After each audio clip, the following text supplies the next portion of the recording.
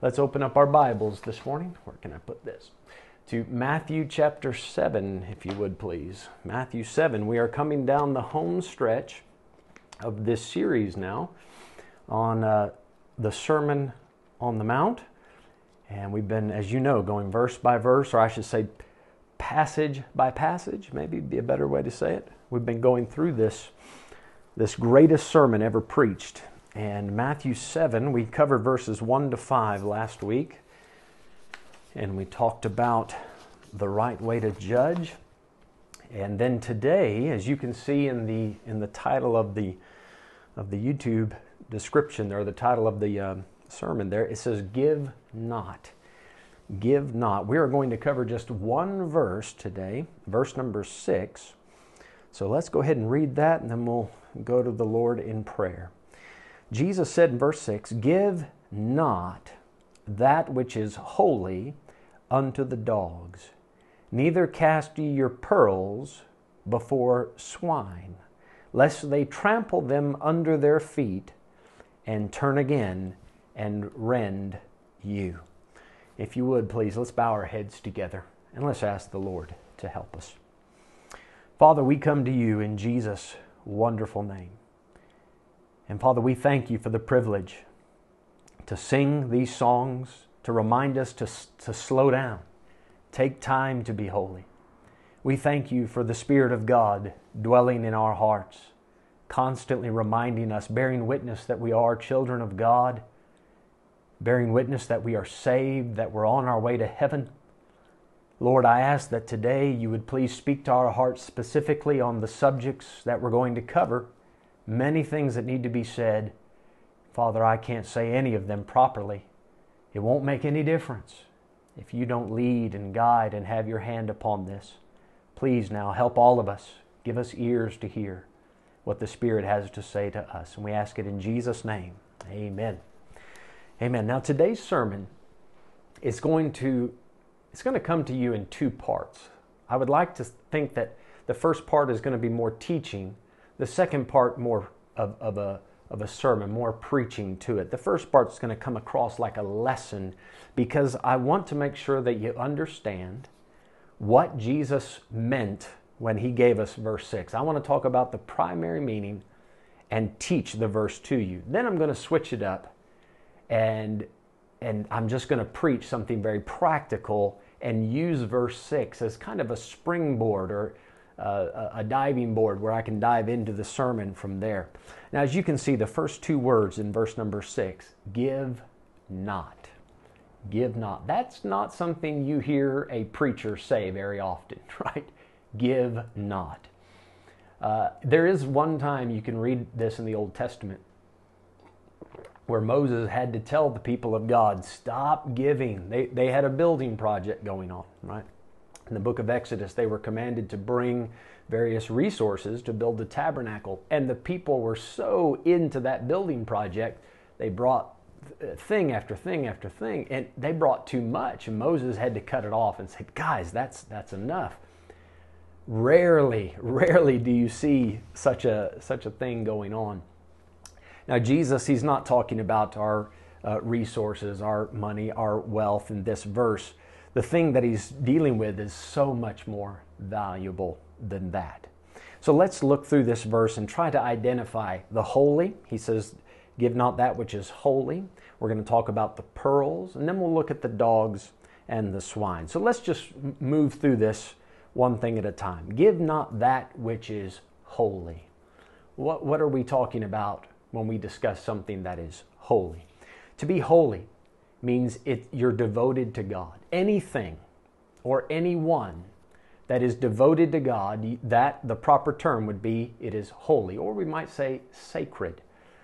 Anytime I think about the word holiness, for whatever reason, my mind jumps back to the book of Leviticus. The theme of that book is holiness and sanctification. That word also goes right along with holiness. And you can see all through the book various sacrifices and offerings that the people of Israel were supposed to give. And anytime they gave it, that thing, that animal, it became sacred or holy. By the time you get to the end of the book of Leviticus, however, I find it very interesting that God waited until the very end of that book, the last chapter. He talks about a person devoting him or herself. And he goes through various genders, age brackets, old men, young kids, everything in between. It talks about that person being devoted to God. When I read in verse 6 about give not that which is holy unto the dogs, my mind is jolted to somebody that has devoted themselves to God. That person, now in God's sight, that person has made that sacred commitment, and God views that person in a holy way. Let's move to the next thing, because I believe the pearl will also link in with that which is holy. What did Jesus mean when he says, neither cast ye your pearls before swine? Look at Matthew chapter 13. Just quickly turn to Matthew 13. Verse 45. Something that is holy, or someone that is holy, is devoted entirely to God. And in that same thought, Matthew 13, verse 45, Jesus gives us this parable. He says, again, the kingdom of heaven is likened to a merchant man seeking goodly pearls, who, when he had found one pearl of great price, went and sold all that he had and bought it. What I'd like for you to see in this is that the pearl is something very valuable. It's something very precious. A pearl is a precious stone, biblically speaking, and even in the world they consider it a precious stone. How much is it worth? Well, in verse 46, when he had found just one, it says he sold all that he had and bought it. This immediately takes my mind to Ephesians 5 in verse 25, where Paul writes, husbands, love your wives, even as Christ loved the church and gave himself for it. What could be so valuable that the Lord Jesus Christ would give everything, including himself? He left behind the Father. He left behind heaven. He left behind that abundant glory, and he came down to this earth, humbled himself, made himself of no reputation, gave it all, laid down his life. Why? He loved the church. He gave himself for it. Can I take it one step further? Friend, he did that for you. Your soul was so valuable. Your life was so precious to him that he gave everything he had, just so that you could be purchased by the precious blood of Christ. Now, if you come back to Matthew 7, with that groundwork being laid, I believe when Jesus talks about that which is holy, and he talks about pearls, we're talking about very valuable, precious souls that have been dedicated or committed, devoted to God. And these precious souls that have made a commitment to God, Jesus is speaking to his disciples, and he says, be very careful, guys, knowing that his disciples, his followers, will eventually, after they're done hearing this sermon and as they continue to follow Christ, they are going to tell other people, repent, the kingdom of heaven is at hand, the Messiah is here, behold the Lamb of God that taketh away the sin of the world. Who can follow Jesus and not want to invite other people to follow Jesus? Jesus said, follow me, I'll make you fishers of men. Knowing that his disciples would do this, I believe he's warning them. When you have the privilege of helping some other poor lost soul come to know God through Christ, you need to view that person as holy, as sacred, devoted to God, precious, valuable. Be careful not to give, not to allow that precious soul to come under the influence of the dogs and the swine. What does he mean by dogs and swine? Matthew 7, let your eyes run down the page to verse 15. Right there in the context, Jesus says, beware of false prophets. Now notice how he brings the animal kingdom back into it. Which come to you in sheep's clothing, but inwardly they are ravening wolves. I believe there's three different metaphors being used here for false preachers: dogs, swine, wolves. And forgive me, but for the sake of time, I don't want to dig into how deep those metaphors go, but it's certainly worth investigation on your own time. I would like to give you a couple passages, however, to show that dogs and swine do play into false preachers and false religion, unclean religion. You can hold Matthew 7, but get Isaiah chapter 56. Isaiah chapter 56. Isaiah 56, and let's begin reading at verse number 9. Isaiah 56 and verse 9. Give you just a moment to find it. The beauty of YouTube is you can hit pause, right, if I go too quickly. Wouldn't that be nice if we could do that in person too? Hit pause and let everybody catch up and be on the same pace. But we're doing the best we can. Isaiah 56 and verse 9. He says, "All ye beasts of the field, come to devour, yea, all ye beasts in the forest." Now, just to set the context, set the tone here, God is pronouncing judgment against the nation of Israel. And one of the reasons that the nation of Israel fell into apostasy was that her prophets were not preaching. Her prophets had turned to this prosperity type gospel, and they would go out to the people and say, "Peace, peace," when there was no peace. They were promising great things when God had promised punishment and judgment for their sins. You can see this in verse 10. "His watchmen are blind. They are all ignorant. They are all dumb." Look at what they are. Dogs. They cannot bark. They don't give the right message. "Sleeping, lying down, loving to slumber." They're lazy preachers. Verse 11, "Yea, they are greedy dogs, which can never have enough. And they are shepherds that cannot understand." You see how these are the leaders. These people are supposed to be preaching the Word of God and leading the people, and they're not. He says at the end of verse 11, "They all look to their own way, every one for his gain from his quarter." He's looking for his gain. He cries out, "Give, give." You might remember that from Proverbs chapter 30. The horseleech, the daughter of the horseleech, loves to cry that out. "Give, give." This preacher that we're talking about, this dog, he's making merchandise of God's people. Now that is in 2 Peter chapter 2, and we're going to be there in just a moment. In verse 12, let's just finish this passage. "Come ye, say they, I will fetch wine, and we will fill ourselves with strong drink. And tomorrow shall be as this day, and much more abundant." Oh, watch what they're preaching. Prosperity, abundance of earthly goods. Come on, let's party, let's drink, let's enjoy life, eat, drink, and be merry, and tomorrow we'll have it even better. God said that's what destroyed the nation. Take your Bible, you can hold Matthew 7 still, but look over in 2 Peter chapter 2. 2 Peter chapter 2.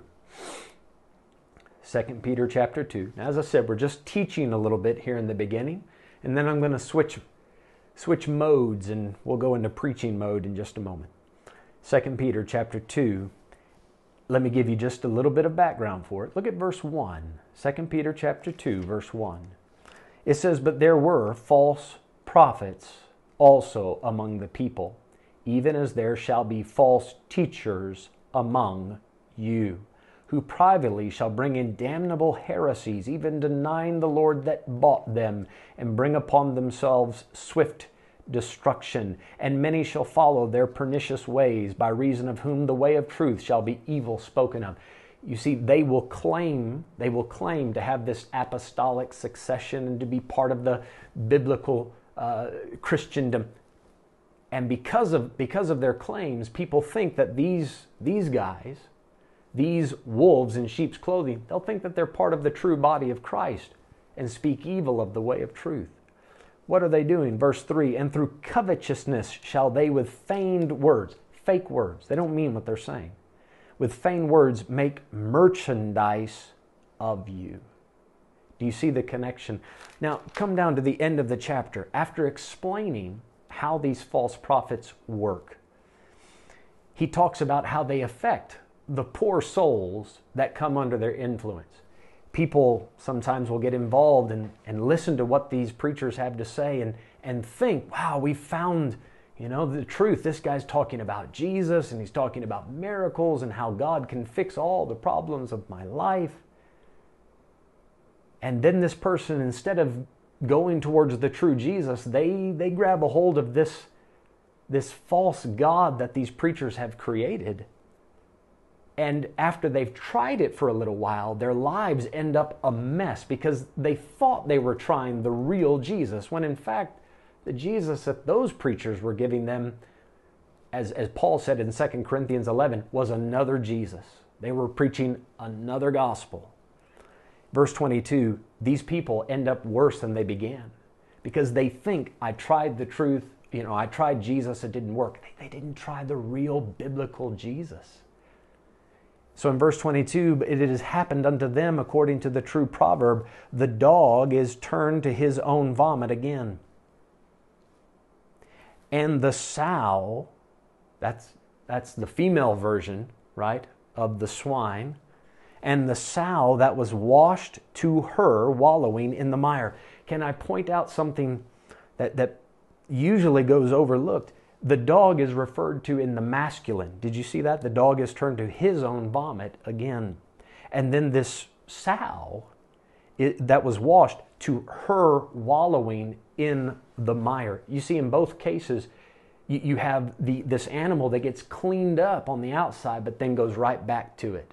Right? There's this external cleaning, but it didn't change the fact that the dog was still a dog and the pig was just a pig. Notice that the dog is masculine, the sow is referred to in the feminine. I believe what we're dealing with dogs and swine, are false preachers filled with unclean spirits, and some of them are men and some of them are women. And that's been going on for centuries, even before the time of Christ. You can go back in the Old Testament and read Ezekiel especially. You'll see how God targeted the female preachers in that time and how they were ruining the nation. So back in Matthew 7 and verse 6, I believe the warning of this verse comes clear now. Give not that which is holy unto the dogs, neither cast ye your pearls before swine. What's the warning? These souls that convert to Christ, be very careful not to allow false preachers to influence them.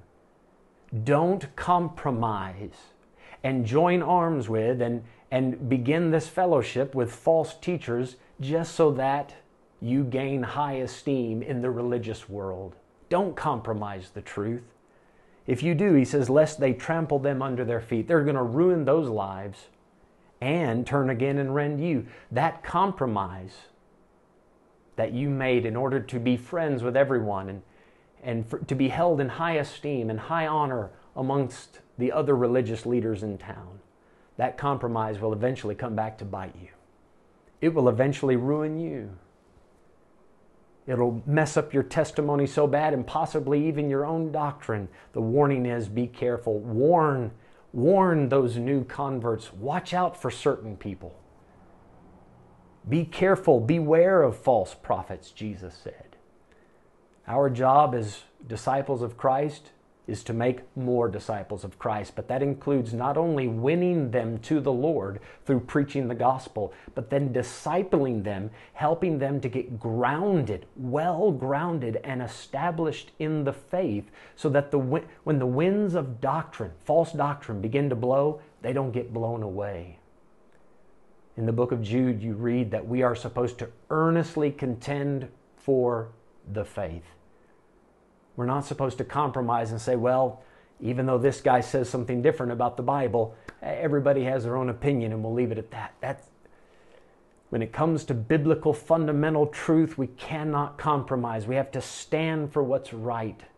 And although that may not be popular, it's one of the responsibilities of a disciple of Christ. When you see or hear false teaching, you're supposed to blow the whistle. I understand you should speak the truth in love. I'm not telling anyone to be ugly or rude or mean. But this is of the utmost importance. These souls are holy and precious to God. We cannot take that responsibility lightly.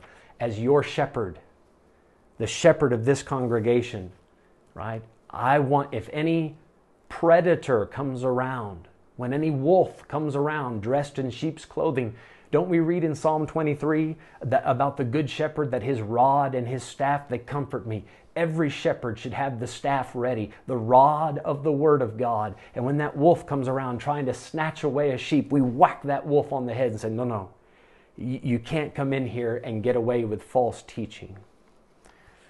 Now, I've given you the direct, I believe what Jesus directly meant when he said it. I would like to use now the principle of this verse and preach to you just for a few minutes. Jesus has warned the disciples not to allow something valuable and precious to be given and wasted on dogs and swine. So I want to talk about some very valuable and precious things that you have in your life that you should not give away at any point. Take your Bible, come to 1 Peter chapter 3. We're going to move around just to a few scriptures today. 1 Peter chapter 3. And I have 5 things I'd like to talk about that you should not give. Give not, right? Give not. Now this is going to be, I want to call this a shotgun sermon. A shotgun sermon. Because I'm going to pull the trigger once, one sermon, and when you shoot a shotgun, the buckshot just sprays out. So the buckshot, I'm going to be a little here, a little there.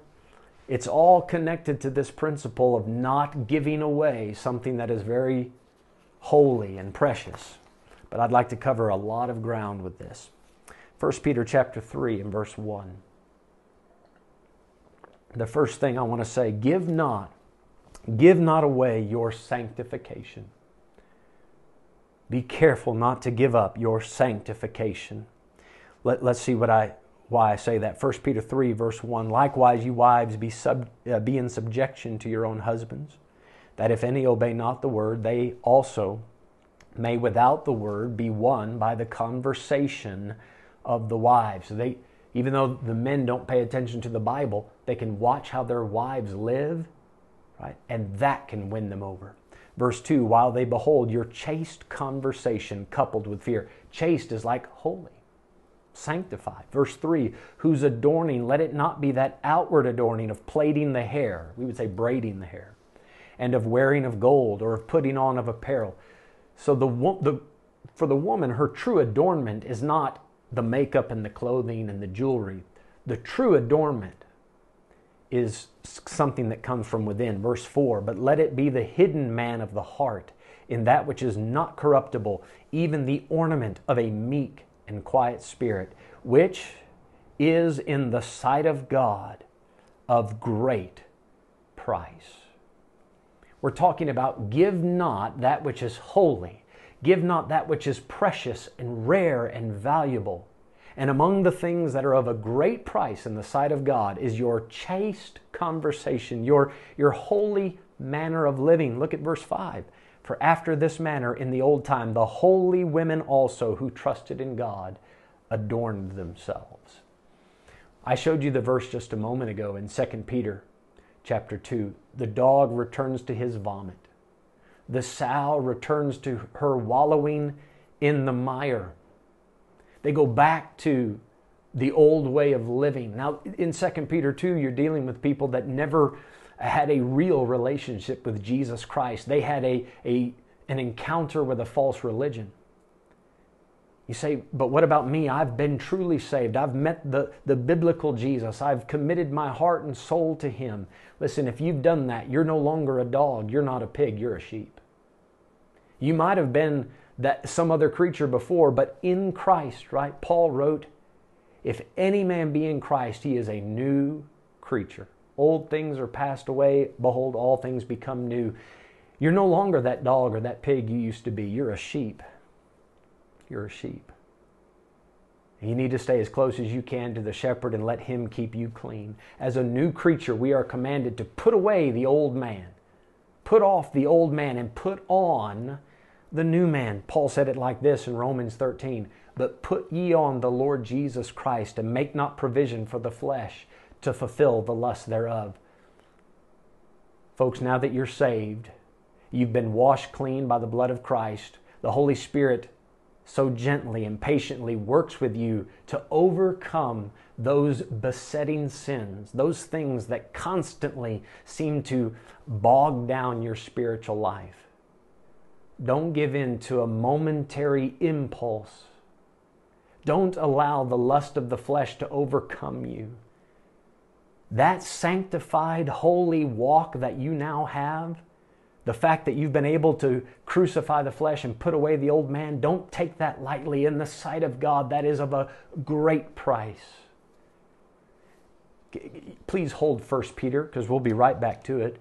But come a few pages back to Hebrews chapter 11 and verse 25. Hebrews 11 and verse 25. I'd really like for you to see this, because as born-again people, I believe there is something within us that wants to do right. There is that desire to overcome sin. Now, there's still the old nature that constantly wants to do wrong. Paul said, the good that I would, I do not, but the evil that I would not, that I do. There's always that struggle within us. Don't take it lightly that you have the privilege now, the opportunity to yield yourself to the Holy Spirit, to walk in the Spirit, that you don't fulfill the lust of the flesh. Don't be overcome by a momentary impulse to go back to the old life. Hebrews 11 and verse 25, talking about Moses, it says, choosing rather to suffer affliction with the people of God than to enjoy the pleasures of sin for a season. You see, Moses could have become very temporarily minded and said, but it feels good right now. Think of the bigger picture.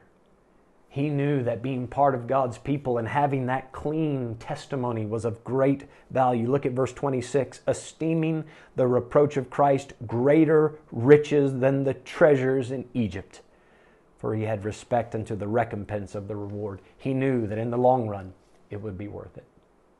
Too many times we give in to the pleasure of sin for that season. It feels good now, but what's the price? What are you giving? What are you throwing to the dogs and pigs of that sinful nature? Can I narrow this down? If there are some young people listening, and I'm sure there are, some teenagers, would you please give me your attention just for a moment? Some of you students, maybe you're not a teenager any longer, but you're not married yet. You're looking for Mr. Right or Mrs. Right. Please hear what I say. Don't give away your purity. Don't give away your purity. What a precious thing to offer not only to God, but to your spouse to be. Hang on to your purity. Give not that which is holy and precious, this sanctified life. Don't give it to some dog or some pig. Can I ask you, hold your place in 1 Peter. We'll come back. But flip over to Proverbs chapter 2. Proverbs chapter 2. And let me move to my second thing now. First of all, give not your sanctification to the dogs and pigs of the flesh. Number 2, give not the Scriptures. Give not up the Scriptures. What a holy and blessed treasure we have in the Word of God. In the book of Psalms, we read in chapter 119, Thy word is better unto me than thousands of gold and silver. We're talking about something very precious. Look at Proverbs chapter 2 and verse number 1. Proverbs 2 verse 1. My son, if thou wilt receive my words and hide my commandments with thee. Now this is Solomon writing to his children. However, I believe you can easily see how we could read this as God speaking to one of his children, yes? My son, if thou wilt receive my words and hide my commandments with thee, so that thou incline thine ear unto wisdom, and apply thine heart to understanding. Yea, if thou criest after knowledge, and liftest up thy voice for understanding, if thou seekest her as silver, and searchest for her as for hid treasures. Where do you find these treasures? In the Father's words. Verse 5, then shalt thou understand the fear of the Lord and find the knowledge of God. Where do we find this deeper relationship with God? We have to dig and search for these treasures that are hidden throughout the Word of God, just waiting to be revealed, but only to the soul that seeks it genuinely. The world, the flesh, the devil would like nothing more than for you to lay down, to give up your hunger for the Scriptures. The devil knows how powerful this book is. When he went to tempt the Lord Jesus in the wilderness, he tempted him with the lust of the flesh, with the lust of the eyes, and with the pride of life. How did Jesus overcome all temptations? He did so by saying, but it is written.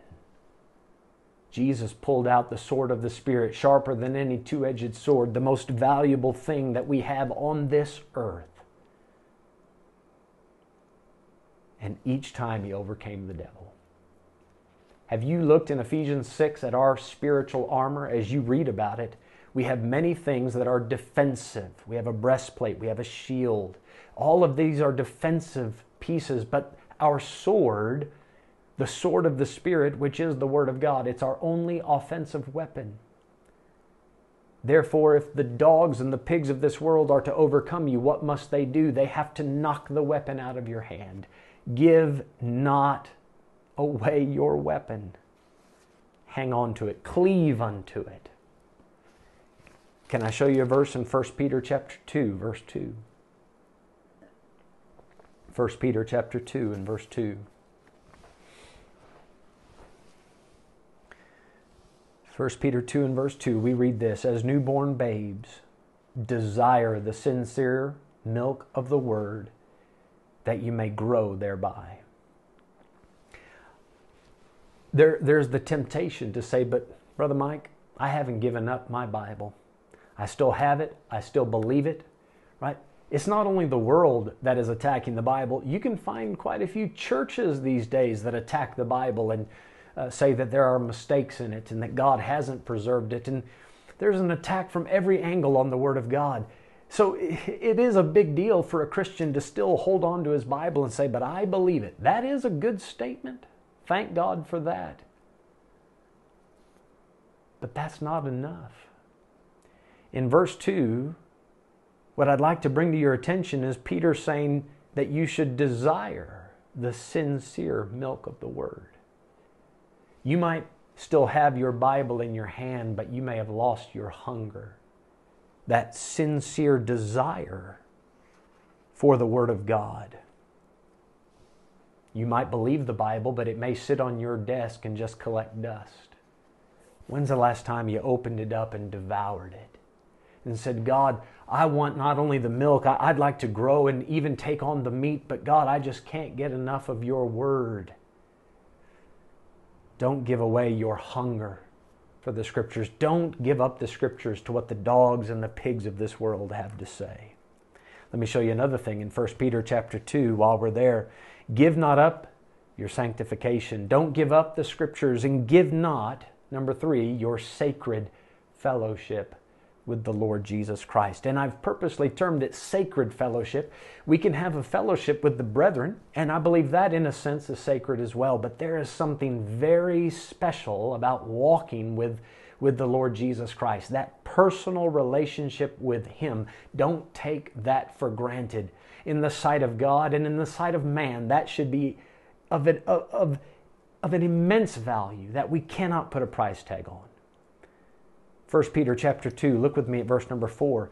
To whom coming as unto a living stone, disallowed indeed of men, but chosen of God, and precious, precious. Verse 5, ye also as lively stones are built up a spiritual house and holy priesthood to offer up spiritual sacrifices. Wherefore also it is contained in the Scripture, behold, I lay in Sion a chief cornerstone, elect, precious. And he that believeth on Him shall not be confounded. Unto you therefore which believe, He is precious. I wanted to read through that so that you can see the emphasis. The believer that has tasted and seen that the Lord is good, The believer that has dug into his Bible and read about the Lord Jesus and everything that goes with him, he knows that there's something so special, so sanctified, so high and holy. There's just something about that man. We ought to be able to say that he's rare, that he's precious, that we don't treat him like anything else in our lives.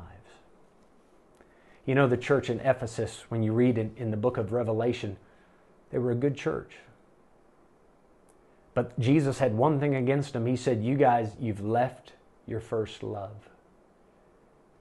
You know, it's very, very common when we meet Christ for the first time and we fall madly in love and we're infatuated with Him. We just can't get enough of Him. And I understand as we grow in the Lord, our relationship also matures and it takes on a deeper meaning. And I understand that we may not have that honeymoon feel to our relationship with Him, but that doesn't mean that we treat it any less sacred. That doesn't mean that we're not madly in love with Him. Don't allow the things of this world to steal your affections. The Bible says to set our affections on things above, not on things on the earth. For Christ, who is our life, right? Paul said, you're dead and your life is hid with Christ in God. Christ is our life. We should set our affections on that, but so many times the dogs and pigs of this world, I don't know how they do it, but they draw our attention away from how special and precious He is. Can I read you something just quickly? I'm reading from Tozer's book called Worship. To be honest, I could read the whole book to you. It'd be very fitting for this point. Let me just read a couple things, and I guess this is a poem day. Let me read you a poem that he puts in the book about this. O Jesus, Jesus, dearest Lord, forgive me if I say, for very love Thy sacred name 1,000 times a day. Burn, burn, O love, within my heart, burn fiercely night and day, till all the dross of earthly loves is burned and burned away. It's so easy for the things of this earth to become entangled by it so that Jesus becomes literally an afterthought. Tozer went on to comment about adoring God, and he said, I will say that when we adore God, all of the beautiful ingredients of worship are brought to white incandescent heat with the fire of the Holy Spirit.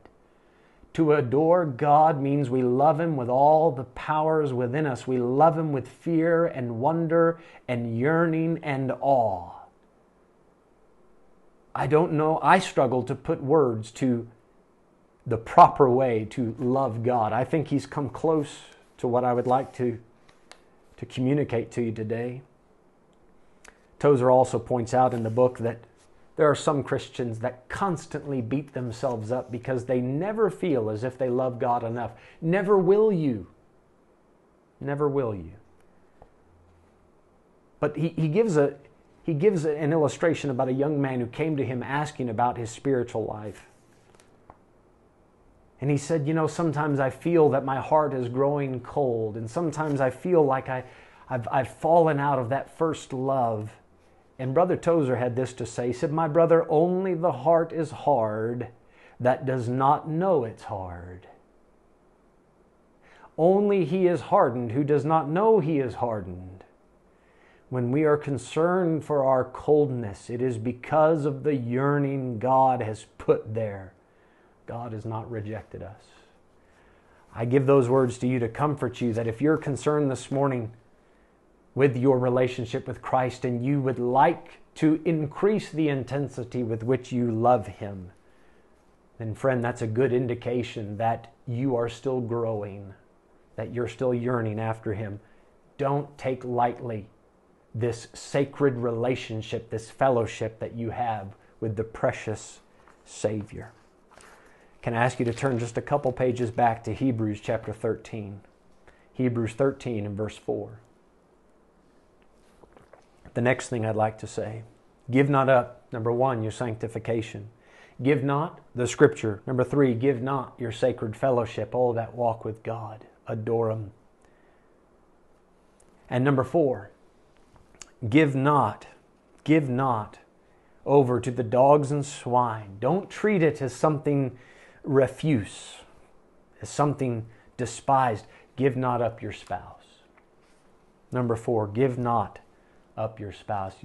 And I'm going so much deeper than just saying don't divorce her. I'm going so much deeper than saying don't cheat on her or him.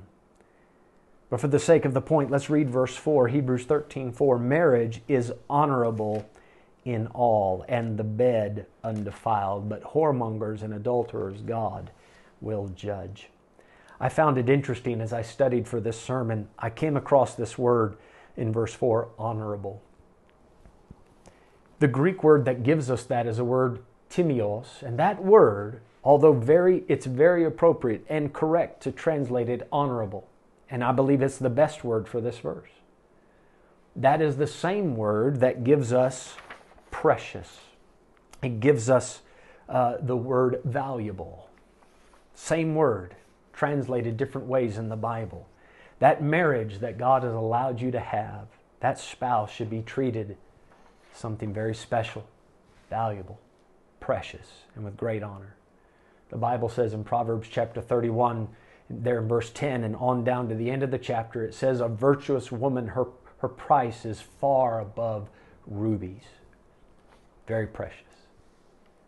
Friend, please don't take your spouse for granted. You say, well, Brother Mike, I didn't get a ruby. I didn't get a precious gem. I think God put a lump of coal in my stocking.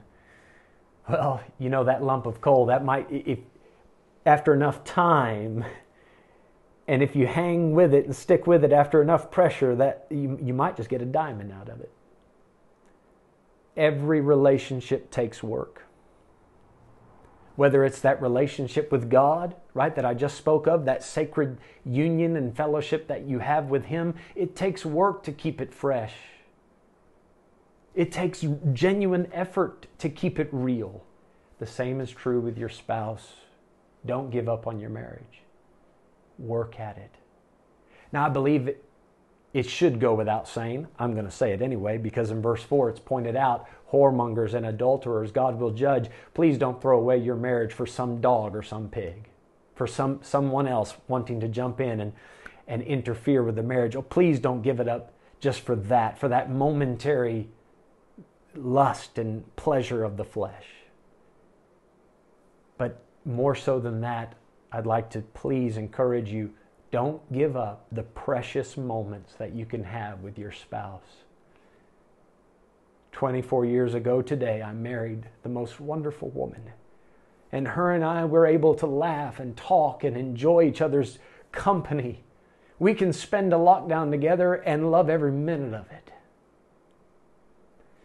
Husbands, wives, please put effort into that marriage and make the most of every moment so that when you get to those twilight years of life and the sun begins to set on your days, that you don't look back with regret, but you look back and think, oh, how many precious memories we've stored up.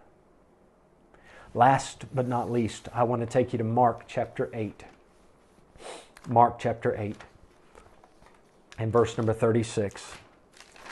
Give not up your sanctification. Don't give up the scriptures. Don't give up the sacred fellowship with God. Don't give up on your spouse. And lastly, don't give up your soul. Mark chapter 8, verse 36.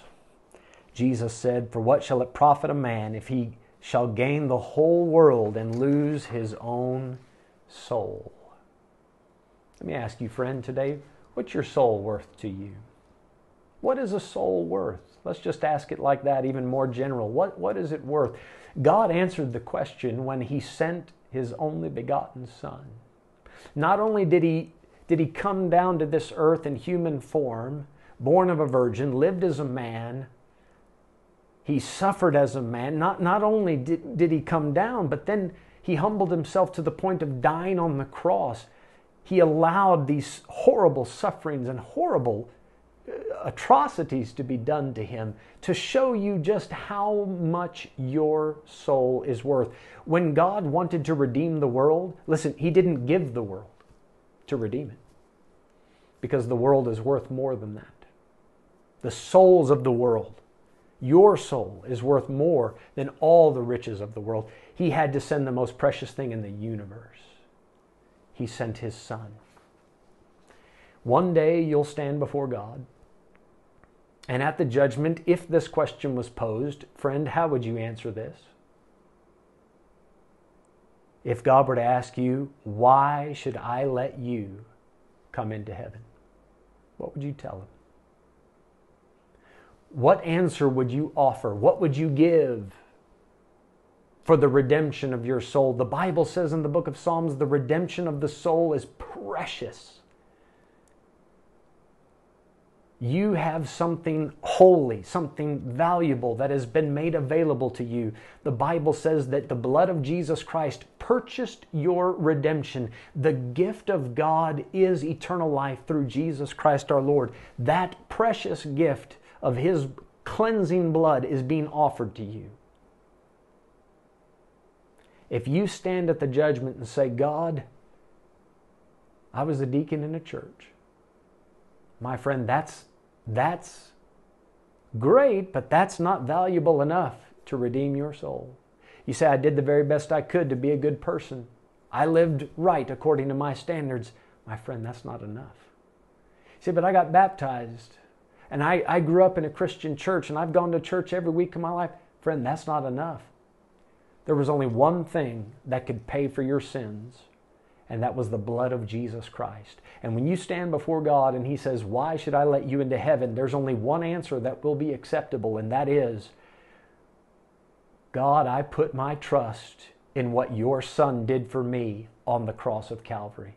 I did not take that gift lightly. I esteemed Him precious, and I accepted Him as my Savior. Friend, if you're trusting in anything else, you are in effect giving away your soul.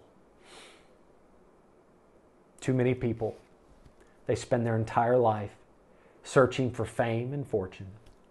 They want everything the world has to offer, not only the physical things that they can hold in their hands and see with their eyes, but they want the esteem and the honor that comes from their colleagues and society in large.